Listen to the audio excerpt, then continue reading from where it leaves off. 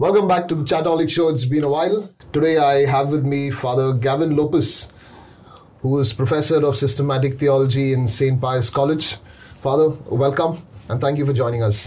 Thank you for having me on your Chat-olic show, Rolvin. May I also introduce him? You know him well, but he's one of those seminarians who runs these very particular shows and indeed does a good job at them. So I welcome myself as well as you. Thank you, Father. That's really kind of you. Today, since we are discussing the idea of Lent, as tomorrow we'll be moving, or we are beginning the season of Lent with Ash Wednesday. What's Lent generally meant to be? Because the idea of Lent is very sad, or the other 40 days that we must not do certain things. People will say we should not drink alcohol, or we will not eat meat, or we'll not have fun for these 40 days, we'll repent for these 40 days. And very often it becomes a season of being very sad about certain things, not having fun. But what is the season of Lent actually, and how did it begin? Well, Rolvin, the season of Lent, if you look at the Missal, you find in the very first preface of Lent, it tells us that Lent is this beautiful and joyous time that God gifts to us so that we would find or try to find our way back to Him. The real meaning of Lent has to be understood in a little bit of a historical context. Forget this context usually, and that's why it becomes a period of kind of, morose, sad, very colorless period of time in our lives, and we've got to give up things and we've got to kind of, suppress our activities for a short while for these 40 days. And then we happily go back to them once these 40 days are over. And so, that forms a very negative and a very warped idea of what Lent really means. To understand the idea of Lent, we've got to go back into the time of the Jews moving to the temple every year for the feasts of the Passover. And this happened because you know that the culture of the Jews had this important festival as a beginning of the year. In the month of Nisan, people would celebrate the Passover to remind themselves of the most important event in their lives, and that is God saving them. The Passover, when the angel of death moved over Egypt and all the firstborn were eliminated, except for those who had their house smeared with the blood of the lamb that they had sacrificed the previous evening. And we see that this celebration of the Passover became very centralized to Jerusalem. And so everybody, those who could afford it, had to move down to Jerusalem to go to the temple, to offer sacrifice and to be able to pray, to reconnect basically with that community of believers who had left Egypt and were brought into the promised land. So it was a great joy to be there at the festival, but it meant a big sacrifice. Why did it mean a big sacrifice? You have to understand that journeys in this time are very difficult and arduous. We don't have transport except for donkeys or horses for those who are rich. For those who are poorer, they would go on foot and they would make this long journey. So this long journey basically would take approximately a month or so, depending on where in Israel you came from, whether you came from the north or you moved down from closer south, but it was usually a journey that was arduous. And because of this, they traveled in caravans, also because they were afraid of being waylaid or robbed like the Good Samaritan. So they moved always with company. And these caravans, as they moved through these mountainous areas and through the dangerous areas, they suffered a lot of, a lot of hardships. They wouldn't have their normal meals because, if you're moving through so many days of a journey on foot or with these animals and together with people, you're not going to have enough of food for everyone. So what did they do? They carried little scraps of food, bread that would remain over a long period of time. And so it was a period of difficulty, eating less, but kind of, sharing stories, going over the past and remembering their families. And even we're told when Jesus went up to the temple, he had a lot of relatives, and therefore these relatives, they told the family of the beautiful times in the past or of their family history and of probably the stories of their ancestors and things like this. And therefore this journey was a beautiful journey, but a journey filled with hardships. People ate less, people drank less, people automatically didn't have luxuries, people slept in the open and they were kind of, at the mercy of the elements. They were also at the mercy of of various kinds of geographical things. For example, in some places you have desert animals that would come and attack them and things like this. But it was a beautiful journey also because they came back to discovering that moving together towards Jerusalem. And there was great joy. So there were hardships, but there was also great joy. And this brought them back to the time when they were in the desert. The joy was mostly because of the communitarian aspect moving, where yes. everybody moves together for a particular goal. Also, the goal was to reconnect with God. So this reconnecting happened at two levels. The first level was at the personal family level, the families with the relatives and the big khandans. We've lost that. We are not, we don't do Lent together as an entire family with kind of, long lost cousins and relatives and the older ancestors who are still alive. We don't connect with them. And therefore, there's this one little aspect of not being able to establish that connection with the story of my family. Actually, our idea of the families coming together is only for a celebration. Exactly. We come together only to celebrate. We don't come together to journey towards the Lord. That is left to more individual Yes. It happens aspects. at funerals. Actually, it happens at times like, funerals or somebody's wedding. There's this great joy of being together with the rest of the family. And some of us go only because we will meet people we have not met for an entire lifetime, perhaps. It's like, the last time we saw them was at a brother or sister's wedding, and now we're going to see them at our grandchild's wedding or at a son's wedding or a daughter's wedding. So it's an entire generation later. We meet those who have remained. But we see that Lent is this time of kind of, recalibrating where we came from. So reconnecting with our sources and things like this. But that's not the end of it. Now what happens is that this movement towards Jerusalem ends with the people going crazy when they reach Jerusalem. They entered the gates of Jerusalem with these songs. So you have so many psalms which are called the Psalms of Ascent. People going up to the temple. And why is it such a great moment? It's such a great moment because they've reached their goal and they've reached the joy of being there in the holy land, the land of of flowing milk and honey, and they have the Lord with them, and therefore they shout and scream. So how I rejoiced when I heard them say, let's go up to the house of the Lord. And now my feet are standing within your gates of Jerusalem. So the throng wild with joy, and I would move up to the temple. Each of these psalms kind of, capturing the joy that is there at the end of this journey. So if we can retrace the origins of Lent, it would be to this movement towards Jerusalem, a happier understanding. So that Lent becomes this period wherein the journeying becomes a shared experience and it becomes a tremendously moving experience. Now, history takes a bad turn. Around 70 AD, the temple is destroyed. So along with the Jews, even the Christians cannot do this anymore. They can't go up to the temple. And now holiness becomes more of an individualistic private celebration. But the Christians somehow found it necessary to maintain this period of intense, coming together to celebrate the feast, the Paschal feast. Because now, the feast of the feast of the Passover, the Mosaic Passover had been superseded and now brought to its completion in the Passover of the Lamb. That is Jesus himself who was sacrificed. And so the Christians sought to keep this alive. How did they keep it alive?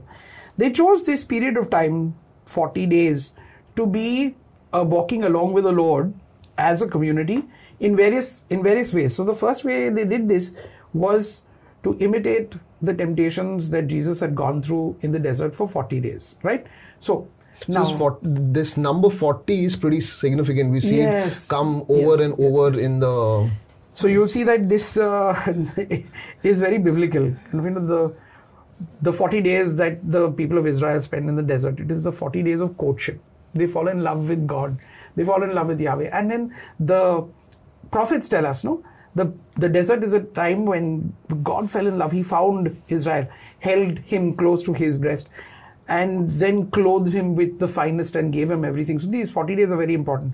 Then you see in the life of Jesus also these 40 days, because of the temptations, we think that they are negative. They are not actually negative. What do you find? Jesus tells him, it's not by these loaves of bread alone that man lives, but by every word that comes from God, pointing to this very positive aspect that, look, you may have less to eat, but you don't live by this. You live by the will of God, by the plan of God for you.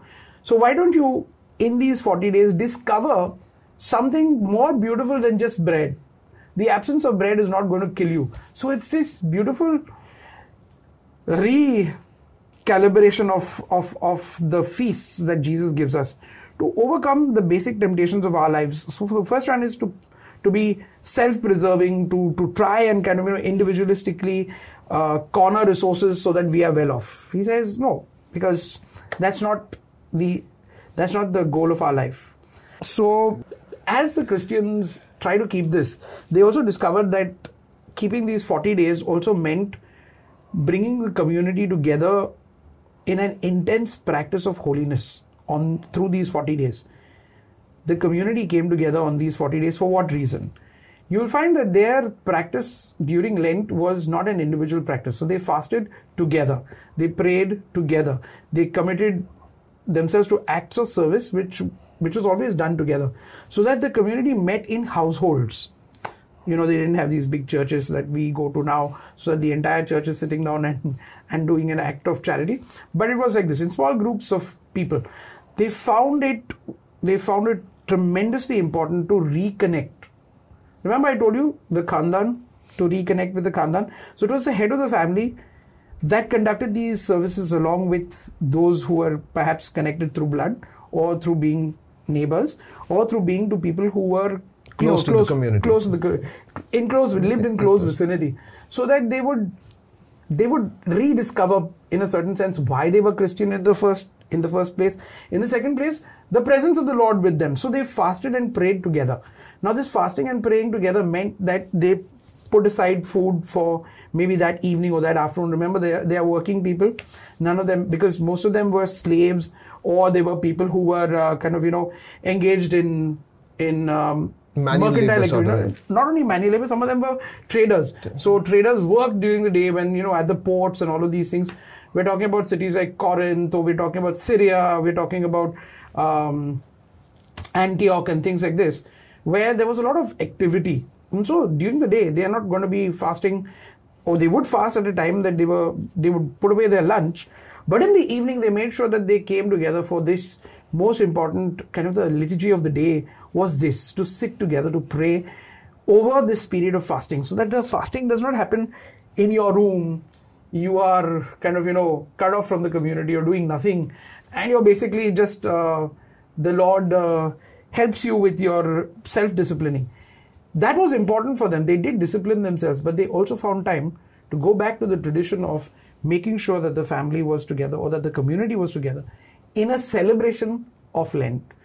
See, today this is a little thing that is missing. Now, the term you use is celebration of Lent. That's yes, that's the important. Celebration. It's very important because, see, liturgically there was also another practice which we call the public celebration of penance. Today, when we celebrate penance, what do? We go to a priest for confession, right? And we kneel down before the priest, or we sit down and we talk to the priest. We have a conversation and a dialogue about what we find sinful within us. The priest hears our confession, gives us absolution, gives us a small little penance that we are supposed to do, a certain amount of prayers or a particular activity, and we leave. But in the times gone by, especially in the early church, penance was celebrated once in a lifetime. So it was like this. People realized that they were very sinful and that they needed the mercy of God. Now the community didn't allow them to make their confession alone, or to feel that, people had abandoned them. They celebrated this together in a big mass that happened on Ash Wednesday, when the bishop would actually come and impose ashes only on these people who had decided to publicly celebrate penance. So they were sinners. They wanted to enter into this activity, intense activity of purifying themselves. And so they did some kind of, activity. For example, the first mass, the bishop would anoint them and send them away. Once they were sent away, they would perform a lot of public service. So they would welcome people into the church by laying down in front of the steps, and people actually stepped on them and went into the church. Or they would perform acts of penance, where they would come into the church kneeling down from a very long distance, making sacrifices so that they would overcome their sinful past, things like this. But at no point in time were they allowed to do this on their own. They came for the Eucharist, and the Eucharist was celebrated right up till the liturgy of the Word. And once the prayer of the faithful came in, they were asked to leave. So why would they leave? Because they were not allowed to celebrate or receive communion right up till Easter. But somehow this had a communitarian dimension. The people were praying for them. In the prayers of the faithful, they were constantly praying for them. They were constantly praying for the catechumens. Those who were to be accepted in the church. So it was as if they were receiving a lot of spiritual help from the community. And somehow the other, this whole system of sponsors who kept in touch, who knew the difficulties that they were going through. And the bishop was very closely involved. And so Lent became this period of evangelization. Now you might consider evangelization as going out door to door telling people about Jesus, but it also means allowing Jesus to touch the various aspects of your life that you have never even considered. So the aspect of a communitarian evangelization, because we have a lot of people who come to church but don't know Jesus. I think one thing the community would have felt that we are there with each other, especially the ones who are weak would feel that, okay, I'm not alone. The entire community is journeying with me towards Easter. So that Easter or that day was like, wow, that day where we are all going together. Yeah. We are all moving together towards that high point, towards the beautiful day. Rolvin, there was this, there's a book that captures this effect in the time of Chrysostom. In the time of Chrysostom, there are these people who are considered, or rather they come to the bishop, and they want to receive the sacrament of penance. The whole community actually cries at that moment when the bishop imposes ash and tells these sinners, we ask you to leave now so that you may be one day brought back to us. It's almost as if they were excommunicated for a period of time so that they could not receive any sacraments. And the people cried because they knew them. They know that they are not they're not anybody else. It's my uncle, it's my husband, I feel so bad that these people were part of us, but now they're not allowed to pray with us or to be with us, and they're performing this penance. Another thing that it did was it encouraged people to be holy. Today, your holiness is your issue. So you're trying to do something for Easter or whatever, I'm keeping off meat, okay? But it's your issue. You handle it anyhow. So if you manage to keep through it, wow, I have won individually. But that was not the case in the past. In the past, the penitents actually felt that the entire community was involved. So their performing of penance or their holiness was dependent on the prayers and the support of the entire community. This is something we don't have in our church right now. Even if today, we come together as a family and say, okay, I need to work on this aspect of my life. I'm saying it here so that we can all work together. So if there are 4 people or 5 people or 3 members in a family, absolutely, we come together and say, okay, as a family or as an individual, I want to work on this, but I need your help along with the grace of God to be able to do this. So it's very important to do this, to rediscover certain groups. For example, if you're part of a prayer group, great. Your prayer group needs to take up Lent as a celebration, and we do pass through the weeks of Lent together as a prayer group. Or to discover a family group.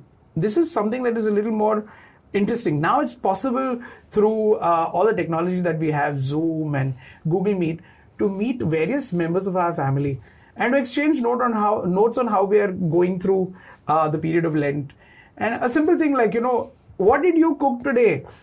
Because they are all trying to keep away from meat, or they're all trying to keep away from anything. I mean, it could be sweets or whatever. And, just a sharing of the struggles that we're going through, and then stories of how our parents went through Lent and things like this as a support, as a kind of, so that it becomes a family-based, a community-based celebration, rather than this sad time when we're like, I'm not getting to do this, to do something for myself, and therefore I feel bad.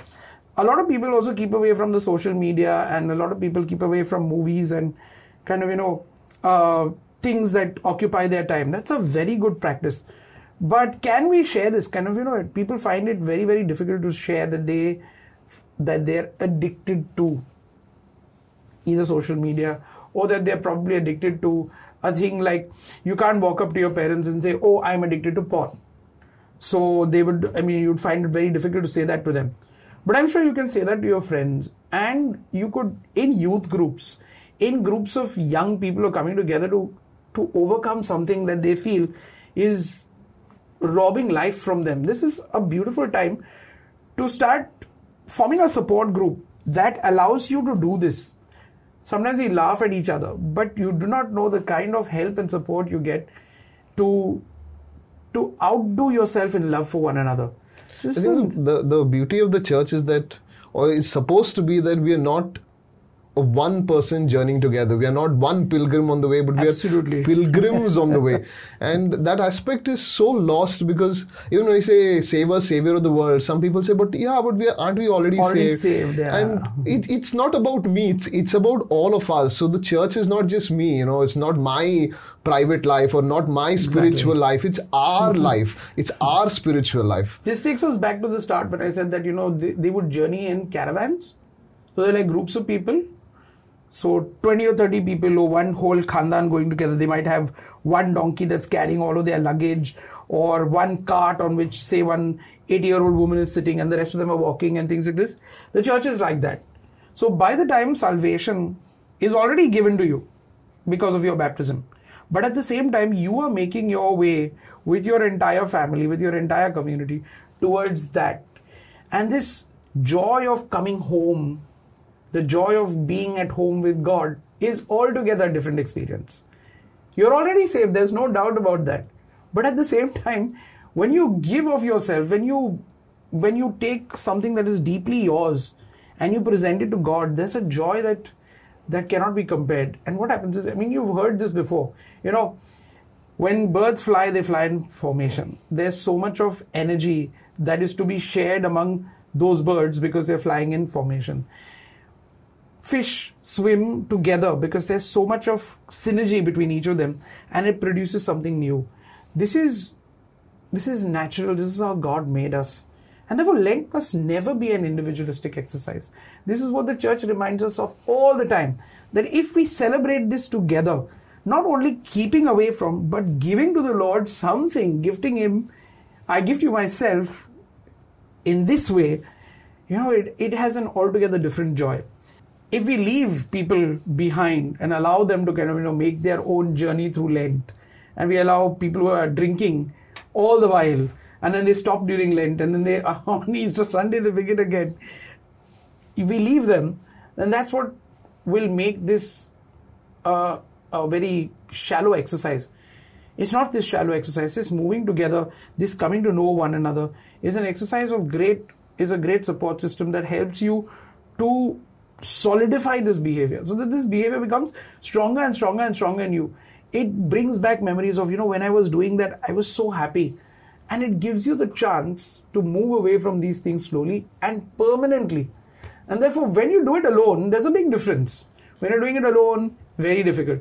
When you're doing it with a community that actually supports you, that stands by you, that talks to you, that prays for you, that helps you, boy, the effect is tremendously different. Very, very different. But it's something that needs to start, it needs to begin. This is there, it's there. The church knows it. But we need to start doing this now. To make Lent a celebration that is fantastically communitarian, that is completely fantastically non-individualistic, that is tremendously scriptural, that goes back to the time when people really wanted to be in God's presence. One of the assignments that you have given us for this year is on marriage. And as we were discussing, I was thinking on to improve our family lives. We all in our families have certain things that we would like to do. My mom would always tell me, hey, switch off the lights or clean the room. And these small aspects are also part of our family journeys, in Lent, doing certain things for each other. So maybe one thing that we can also implement is not just a personal change, but a change in the family. Maybe absolutely. Especially saying, let's coming together for a prayer or for a meal once a week and helping each other in certain tasks, in duties. Maybe even spending time with each other. That's so true, because what happens is that, Alvin, one of the things that we are becoming aware of, I mean, even you might know it, especially as you go into ministry, is you find that there's a certain amount of indifference that exists within families, because we have our own fundas, or we have our own, our own way of thinking, and then we disagree with what is said and what is done. But Lent brings us to a time when there's this desire to retrace our steps and to discover a time when all of us were on the same page, when all of us agreed over the most basic of things. We may not want to kind of, I'm not giving up what I stand for, but I come out of a sense of sensitivity, out of a sense of, this woman who's working here is my mother, and she's made sacrifices for me. All said and done, whatever she may say, whatever she may be, because of that, I love her. So I want to show her love, my love for her. And therefore, at Lent, I use these 40 days to do that. Oh, this is my father. Irrespective of what kind of, his fatherhood has meant to me, I have this desire, because if he weren't here, probably I wouldn't be born. Or if it weren't for his, being strict with me, I wouldn't be the person that I am today. And bringing people together because of this sensitivity that we have deep inside of us, this sense of being sensitive towards the other and to overlook their sinfulness, is something we need to develop. Usually we judge people, we judge our family members according to their sinfulness, because when you live together, it's apparent what the other is doing, and probably it becomes a little bit of a soreness within us. We can't forgive them because we can see it all the time. Say, you're repeating this again and again, you're doing this again and again, you are like this and you are like that. At Lent, to imagine that we want to be together again like we were before, to tide over the kind of, the sinfulness of this person, say, let's just leave this aside and to discover the beauty of that person. It may work, it may not work. There are no guarantees. But believe me, when the Holy Spirit begins to work is when people come together in His name. When 2 or 3 are gathered in my name, there I am in the midst of them. We need to claim this piece of gospel, because it is very powerful. And you see this working. When families decide to live for one another, there's nothing in the world that can take them away from that experience. And so maybe this Lent we can, instead of asking us, what can I get from you? I mean, we must possibly start asking, what can I give to you? That's like the book says, return back to your first love. Exactly. So the first love is when you're wanting to give and give and give and give. And then suddenly someday it changes and you begin to ask, what can I receive out of this? So there's this phrase where God says, I do not desire sacrifice. I want a humble, contrite spirit. So the humble, contrite spirit is this: the humility of knowing that I am also a sinner, and in this community we are a community of sinners, and we're not going to be over this sin until we are 6 feet under the ground. And therefore, I recognize my sinfulness among the other people around me in the community are also sinners. So we are all going through the same kind of difficulties. Can we put down our sinfulness for now, forget our sinfulness, and try to communicate at a level that brings us together, probably of prayer, probably of service, probably of the liturgy, wherein even God says that to us, a humble, contrite heart I will not spurn. And so the development of this humble, contrite heart is to develop a non-judgmental attitude, especially during Lent, to bring back these persons, to give them a special portion of love which you've not been giving right throughout the year, to rediscovering, probably just sitting down and talking about what makes us who we are, what makes us different, without kind of attacking, without arguing, without tearing the other person down.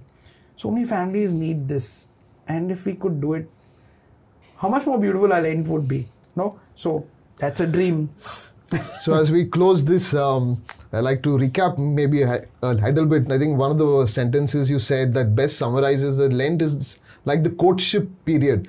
Courtship period with these exciting days as you're moving towards marriage. And instead of looking at Lent as 40 days after marriage, we should rather look at it as those days before marriage, where we are looking to give of ourselves because something tremendously beautiful is going to happen.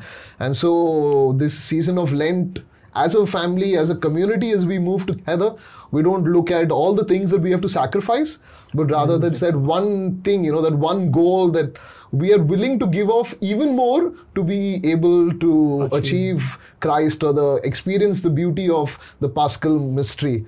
Anything else you would like to add, Father? Yeah, that's just about it. And I think this is going to continue. So we've got various things that we could discuss. And probably with time we would do that. I think for now, we just need to remember one thing. As we get into Lent, we need to plan at least 1 or 2 activities for every week of Lent before we can start with it. There's no need to take an entire calendar and mark, on this day I will do this, that day I will do that, because then it becomes very heavy and tedious. But what we can do is give ourselves or commit ourselves to the exercise of community building, be it in my family, be it in my prayer group, be it in my church, be it among the people that I live with. If I'm alone, probably friends, youth groups. We've got to start at least thinking and saying, okay, on this day of the week when we meet, this is what we are going to do to experience Lent. If we can commit to just that much and have just that one experience, I think Lent is not just about counting the days. It's about counting the experiences, the emotions, the feelings, the beauty of God's presence in those moments, and just enjoying Him. If we can do that, I think we're set for Lent. So, Father, thank you so much for joining us. Looking forward to meeting you next week, I think next Tuesday. Any suggestions what we should be discussing next Tuesday? Well, or maybe if anyone listening to this has some suggestions, you could drop it to me personally or in the comments or wherever you see it, and we shall discuss this next Tuesday. Absolutely. Thank you, Father. Bye-bye. Thank you.